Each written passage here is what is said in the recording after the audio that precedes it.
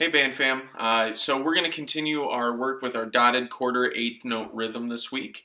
As you can see on the board behind me, I have quite a few of those. If you look at exercise number 1, there we go. It's hard by not looking at it. If you look at it, that's in 4/4 time. So is number 2, but number 3 is what we're going to talk about today. Okay, so let's look at number 1 and let's clap and count. Remember, whenever you have that dotted rhythm, which let me make one dot a little bit bigger for you, you want to clap and count it 1 and 2 and, okay? That means that we want to be counting 1 and 2 and 3, 4, okay? So let's go ahead and clap and count number over there, 1, okay? Here we go, and ready, go. 1 and 2 and 3, 4. 1 and 2 and 3, 4, 1. Rest, rest, rest, okay? All right, good. So what's the difference between number 1 and number 2? Number 2, each measure ends with a half note. So we're going to clap and count number 2. There we go. All right, here we go. Ready, and go. 1 and 2 and 3, 4. 1 and 2 and 3, 4, 1, 2, 3, 4. Okay? All right, so we're pretty good with that rhythm now. What I want you guys to do is open up to page 44, and we're going to get to number 3 over here in a second. But what I want you to do is I want you to get to page number 44 in your red books, okay? And on page 44, we are going to do a number 37. It should look like number 1 up here. We're not going to do the repeat. Here we go. And 37. And ready, go. 1 and 2 and 3 and 4 and 1 and 2 and 3 and 4 and 1. Of course, we have that downbeat at the end like we always do in class. Everything's normal, okay? All right, let's go ahead and let's do number 38. If you look at number 38, it's opposite of what number 1 is up here. The quarter notes come first, and then they're dotted quarter eighth note rhythm. Here we go, number 38 on page 44. And ready, go. 1, 2, 3, and 4, and 1, and 2, and 3, and 4, and 1. Good, okay. So, let's see, let's go to number 40. If you look at it closely, that dotted quarter note, eighth note rhythm is repeated on beats 1 and 3 of each measure, okay? Here we go, number 40, and ready, go. 1 and 2 and 3 and 4 and 1 and 2 and 3 and 4 and 1. Good, okay. So, if you look at number 3 on the board, ooh, I'm getting better at pointing at it. We're going to go ahead and we're going to do number 12 on page 45, okay? It's all the way at the bottom of page 45. It's underneath the 3/4 section, and that's what's different about number 3 over here. It has 3/4 time. There's only 3 beats in a measure. And the reason that I'm pointing this out is because your playing submission this week is going to be an exercise in the book that has this rhythm in 3/4, and I want to make sure that we're not playing it with an extra beat like it's 4/4, because that's what we're used to. So for number 12, you just can't say beat 4. You got to be ready to go on from this 3rd note right here or right there. There we go. I'm trying.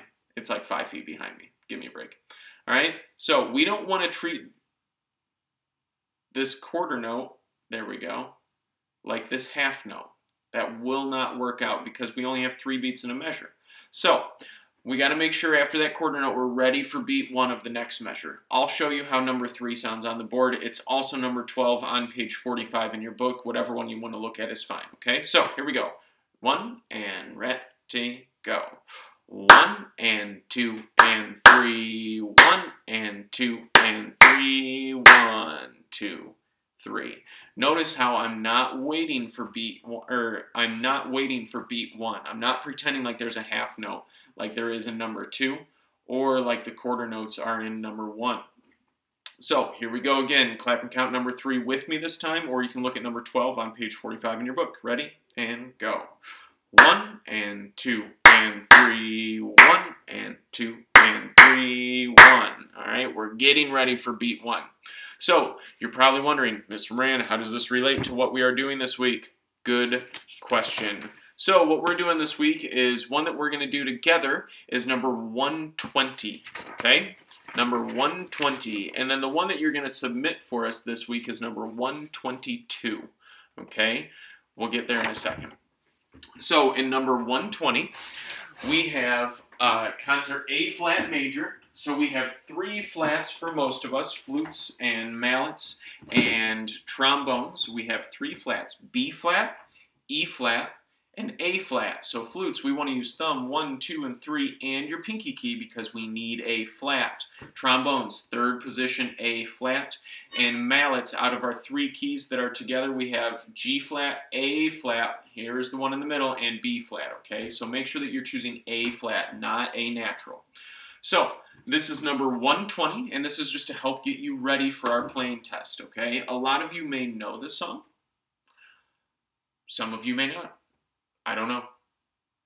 It's a classic. Ask your parents to sing it for you. They might be able to. So the easiest part is the first 2 full measures with a pickup. So we're going to play that really quick, okay? I'll give you 1, 2, and we're in on 3. Ready? And 1, and...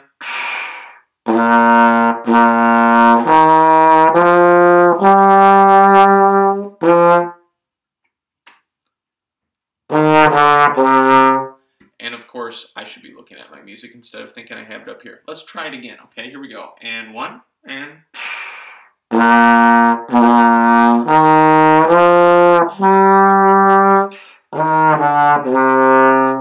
And now we're at our 3rd full measure, and guess what comes up? This rhythm in number 3. So let's look at the 3rd full measure, okay? How should it sound? Let's clap and count it first. Ready? Clap and count the 3rd full measure. Ready? And go. 1 and 2 and 3. 1, 2. Okay, let's play it. Ready?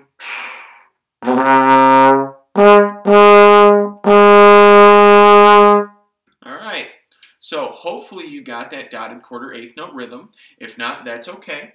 You will get it. You just have to keep working on it. So let's play the beginning up until that point. Okay, here we go. Ready? And 1, and...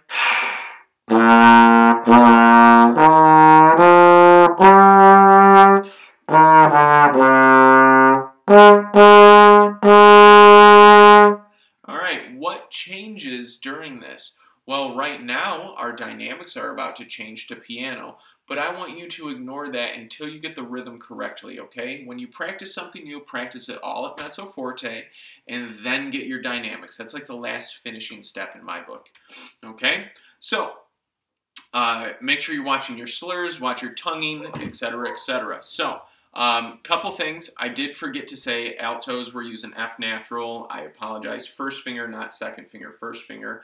And trumpets, you have B flats, 1st valve, along with clarinets who have B flat, which you all have A in the octave key, or the register key.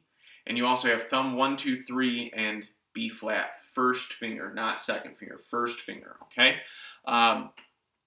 So let's go ahead and let's play through the entire thing. And we're going to play it all mezzo forte, okay? Here we go. Ready? I'll give you 1, 2, and take a big breath. Watch your slurs, watch your key signature. And 1, and...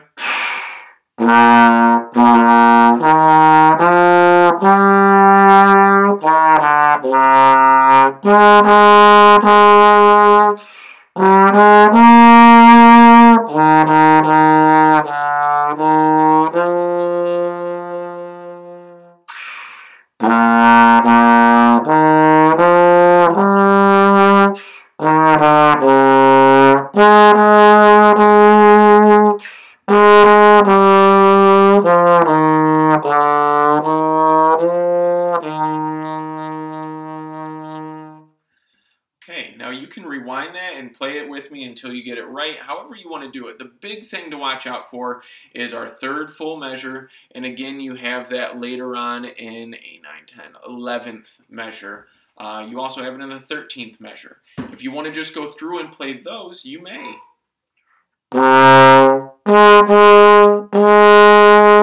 That's the 3rd measure and the 11th measure. The 13th measure is... Okay, that's 1 and 3, 1. Okay, So we're looking at this rhythm in 3/4 this week. Your playing test that you need to submit is number 122, okay? You're going to notice that the very first two measures, you have this rhythm right here. 1 and 2 and 3, 1 and 2 and 3. Ugh, that is hard to do. But you guys are getting the point, I hope, at home.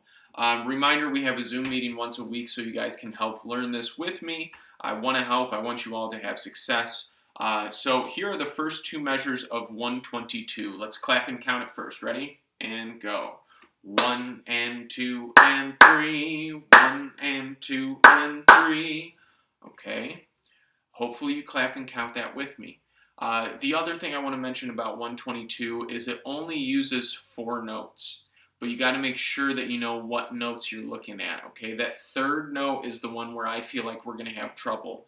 Trombones, that's E natural in second. Flutes, that's E natural, thumb 1, 2, 3, 1, 2. Skip your third finger and add the pinky, okay? It's not E flat, but it's E natural, okay? This is my left hand, this is my right hand, just so we're on the same page. E natural, okay? Trumpets, we're using F sharp, which hopefully you're choosing second valve, because it's second valve. C sharp for saxophones. It's our favorite note. You put nothing down. It's awesome. And then mallets, we want to make sure we don't use E flat. We want to make sure that we're using E natural. Not up on the top register. We want it on the bottom one. Oh yeah, and clarinets, F sharp. You want to use your first finger on this one. Okay, first finger. So you have D, E, F sharp, just your first finger, and all your Fs in this are sharp, just like all the E's are natural and all the C's are sharp depending on what instrument you are. So here we go. We're going to play the first two measures. This is my bonus for you this week. Watch your key signature. 122, the first two measures. 1 and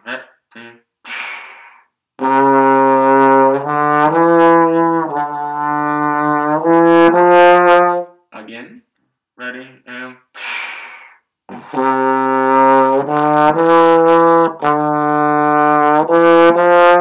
again with the toe tap. Ready? And